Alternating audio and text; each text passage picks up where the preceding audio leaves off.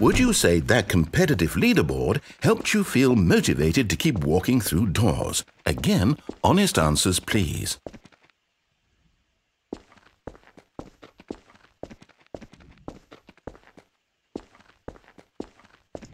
Hey, I nearly forgot. I've got a prototype of a new game I've been working on, and now would be a lovely opportunity to give it some playtesting. You wouldn't mind taking a look at it, would you? Perfect. Let me boot it up.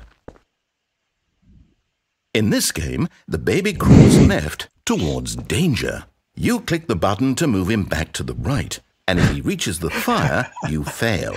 It's a very meaningful game, all about the desperation and tedium of endlessly confronting the demands of family life. I think the art world will really take notice.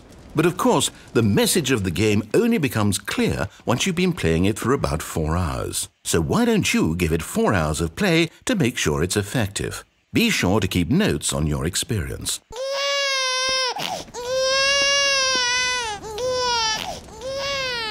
You heartless bastard! Did you do it because you hate babies or purely to spite me? Because if it's the latter, well, I don't know what to do. I'm completely out of ideas. I can't think of a single thing that might improve the experience for me. I'm not even going to try. I'm out, I'm done. It's over. Thank you for playing. Your input was extremely valuable. Oh, hey, since my game was so awful, why don't we play someone else's game, just to ease the pain? Let's see. What do we have here? Yes, this seems like it'll work. Let's give it a shot.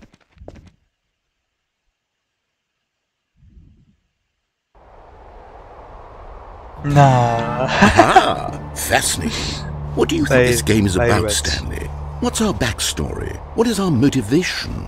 Well, it seems obvious to me that you are meant to play as a creepy man, spying on innocent civilians below you from up high in your creep tower, perhaps for some sort of twisted, erotic purpose.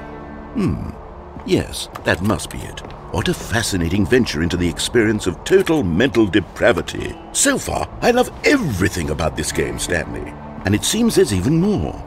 Come, let's venture outward and see what else is out there.